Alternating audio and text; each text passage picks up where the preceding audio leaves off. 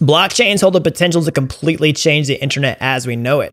But if we're going to reach mass adoption of blockchain technology, then we must solve one of the most notorious issues that plagues all blockchains, and that's scalability. See, one of the biggest complaints about blockchains like Ethereum is that it's too slow for widespread adoption. And we see many alternative layer 1 blockchains come onto the scene to try to fix this, like Solana, Aptos, Sui, Binance Smart Chain, Avalanche, and so many more. And in this video, I want to talk about yet another alternative layer 1 blockchain coming onto the scene that claims to be the fastest layer 1 blockchain in the entire world, even 2 times faster than Solana. It started to make a big buzz inside the crypto space, and it's presented a lot of insane opportunities popping up, including some for developers, which I'll talk about in this video. So I'm going to tell you everything you need to understand in this video today as a blockchain developer myself who works with this technology on a daily basis. So if you're new around here, hey, I'm Gregory, and on this channel, I turn you into a blockchain master. So if that's something that you're interested in, then smash that like button down below for the YouTube algorithm and subscribe to this channel. And if you want to capitalize on the massive crypto explosion that's heating up right now, then I can show you how to become a blockchain master step-by-step from start to finish over at dappuniversity.com/bootcamp.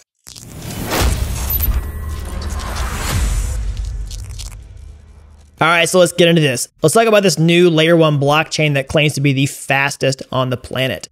So what is it? Well, it's the SEI blockchain. So it is an alternative layer 1, which basically means it's its own distinct blockchain, completely separate from something like Ethereum, Solana, Binance Smart Chain, or anything like that. Okay, it's got its own native gas token, its own cryptocurrency called the SEI token, which at the time of recording this video, in the last 90 days, it's almost 10x in price off of the lows. It's a project with some impressive backers like Coinbase, Jump, Multicoin Capital, Delphi Digital, and so many more. And they literally describe themselves on their website as the fastest layer 1 blockchain designed to scale the industry so that they can enable mass adoption of digital assets. So a quick overview of the stats that are reported here on the website are that it processes 20,000 transactions per second. They call it orders per second. We'll see why in a minute.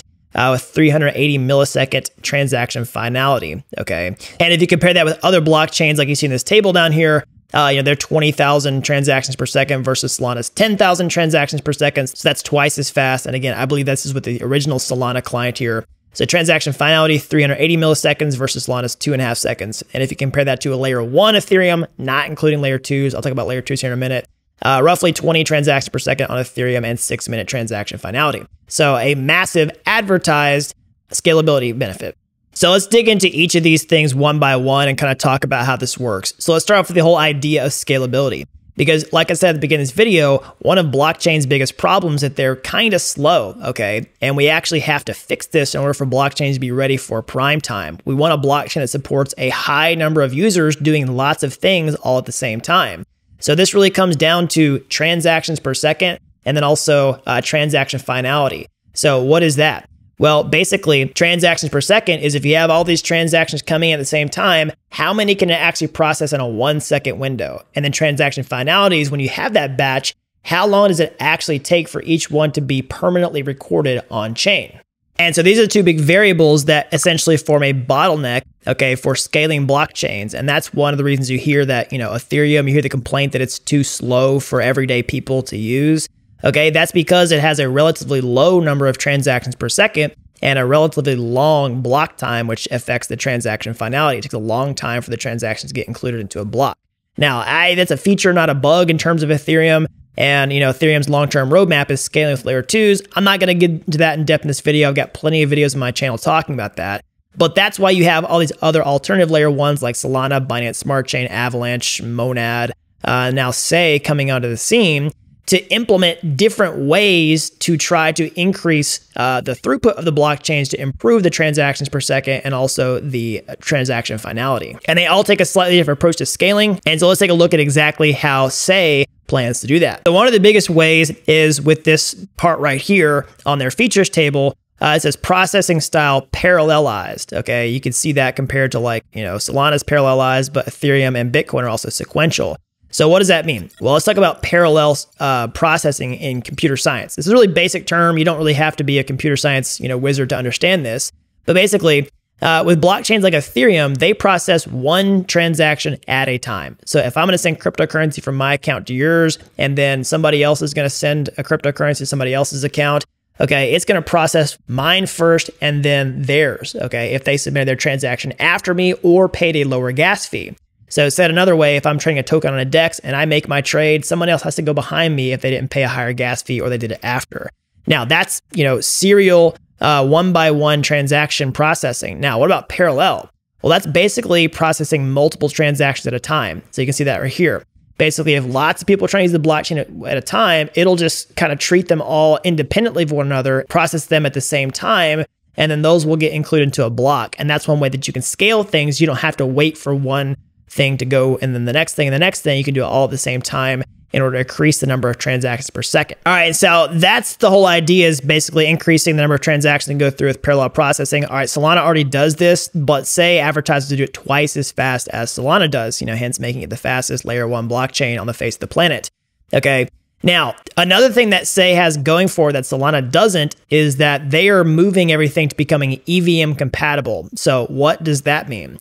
Well, basically, EVM just stands for Ethereum Virtual Machine. So that is essentially what Ethereum runs. So if you can write programs for Ethereum and you have these other blockchains like Tron, Binance Smart Chain, Avalanche, they are also EVM compatible. So if you can write smart contracts for Ethereum without really any code changes, you can put those same apps on other blockchains that are EVM compatible. And that is SEI's plan. So what are some of the big benefits to this?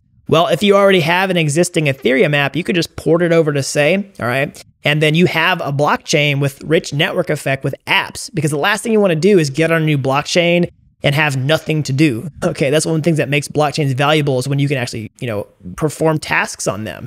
And so if you have something that's very compatible with other chains and you can just launch new apps on it really quickly, that's a recipe for a new technology to come out the gate and really gain a lot of traction, pretty much overnight. Rather than having some proprietary programming language where developers have to go learn this stuff and rebuild their apps, okay, it could take a long time for that to catch up. And so that being said, this whole idea of a parallelized Ethereum virtual machine is not live just yet, okay? So that's going to be a part of SEI version 2, okay, which you can see in their announcement here is supposed to go live in the first half of 2024. All right, so let's look at some other quick technical attributes of SEI so that you can understand what sets it apart from other chains. So one is that this is designed to be really niche, purpose-built blockchain for financial use cases, okay? I mean, most blockchains really are doing that in the first place, but this basically started out as scaling exchanges, and then they kind of generalized to being an alternative layer 1 blockchain. So it's based on the Cosmos ecosystem with the Cosmos SDK.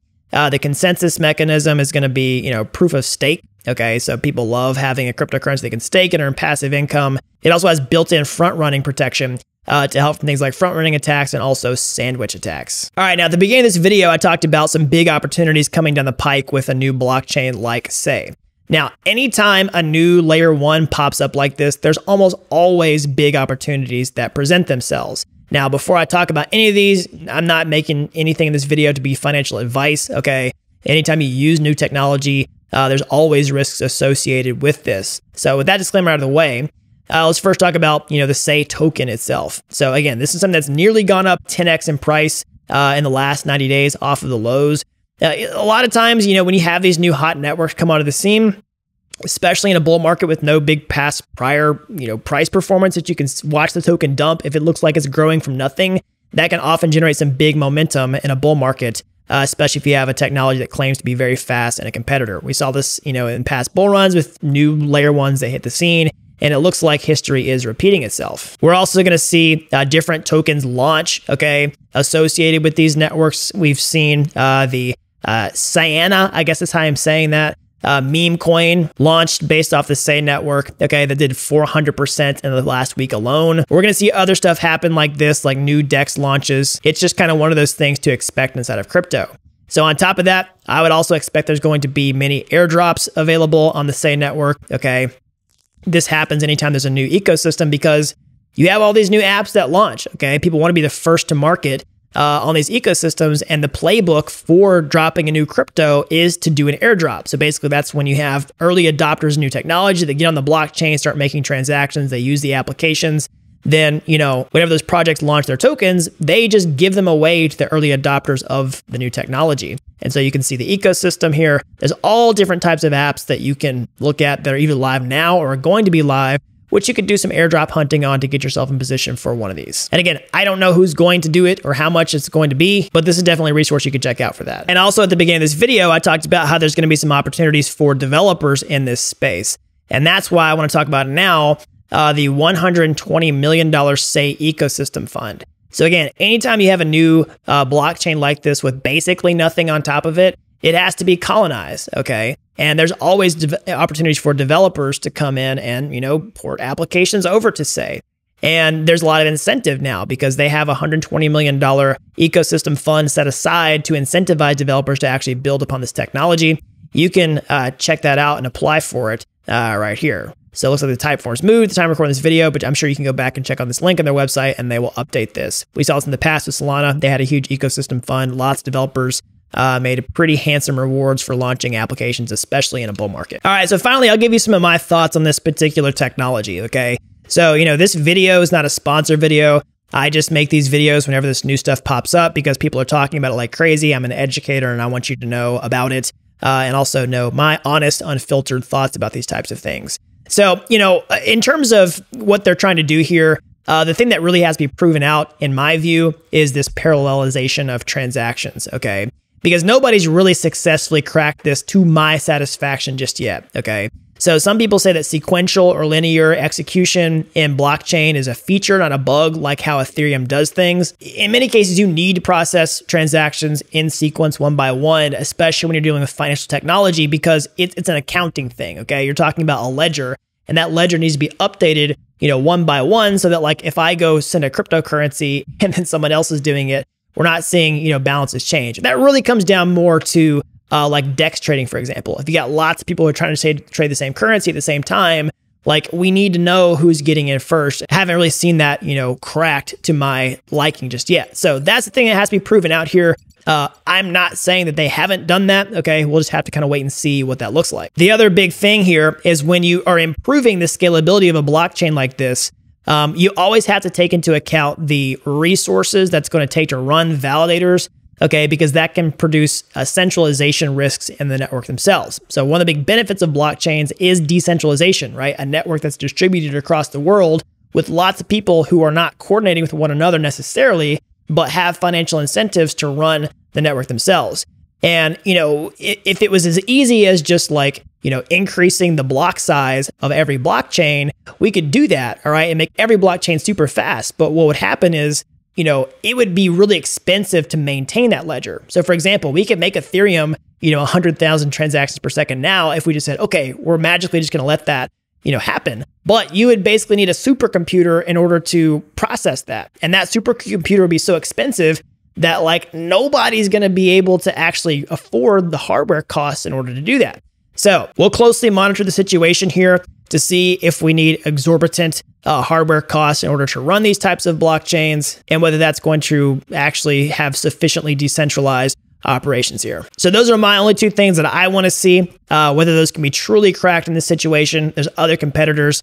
I made a video about Monad a couple months ago talking about this same type of strategy. I'm not by any means writing any of this off. I just want to wait and see what happens with their execution here. So the question is, will SEI be the one?